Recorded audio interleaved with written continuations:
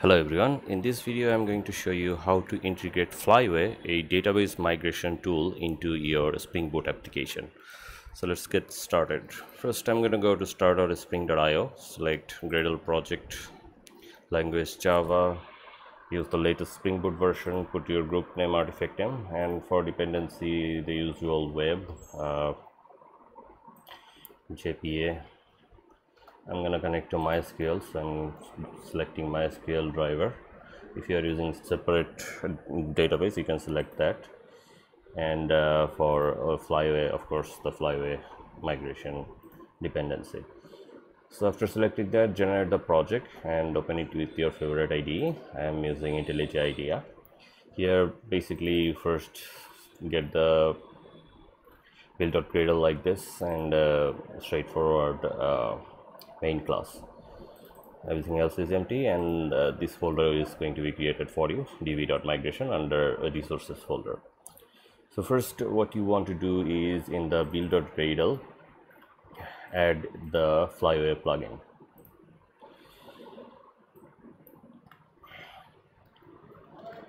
And your Flyway, in the Flyway task, modify the database URL, username and password, so it will be your username and password for the database and URL. After that, if you can work with the existing database, or you can work with a clean database, in both cases it will be same.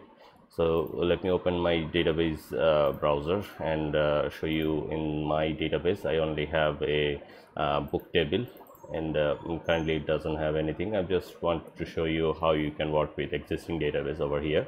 So in the existing database you could have many tables, the procedure will be same. Okay, next, in the build.gradle, after setting it up, what you want to do is, inside your this dv.migration, you want to create a file. The format will be something like v as version, and then your version number. So if it is 1.0, then you put 1_0 and then double underscore to separate the version, and you can put any name you want after that. So maybe init.sql to give it some description. Okay, so initially you don't need to put anything. If you're working with existing table, or if you're working with clean database, in both cases, for the first time you do not need to add anything into the first init SQL. Next, in the Gradle window, or you can run it from the terminal. So in the terminal it will be Gradle w/flyway.baseline. So in the terminal you can run flyway.baseline. So this will be your first command. So I'm going to run it from the Gradle window. You can do it from the terminal. So for existing database or new database, in both cases, run this Gradle task first. So you should see successful.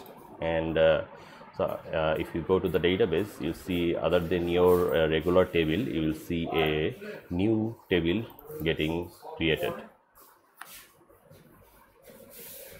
And in here you will have all the information regarding your Flyway migration information.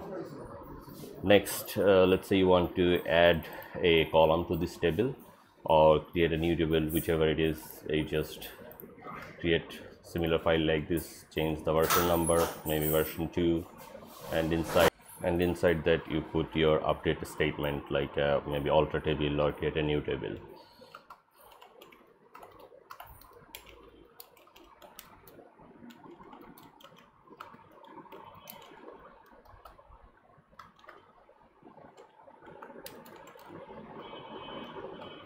Let's add a table also.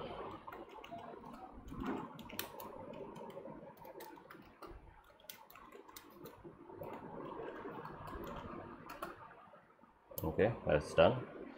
Next, you just have to run the Flyway migrate. In the database you will see a new table is created, and if you go to the book table, you'll see your new column is also created.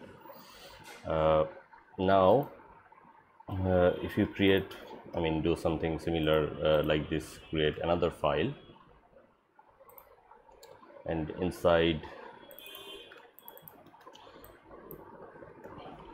add another alter column. And if you don't you are not running this flyway migrate, but if you run the application,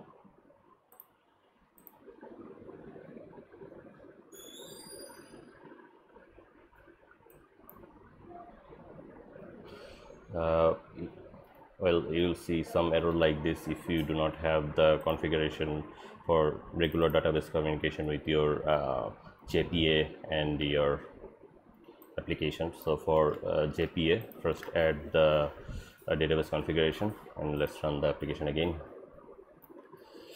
Anyway, this time it will run, and if you see the database, the book, you'll see that this column is added. So even if you are not running the flyway migrate, you'll see it is automatically ran by the application. If you want this behavior, that's fine, but in case if you don't want this automatic migration, in that case you have to add a bin.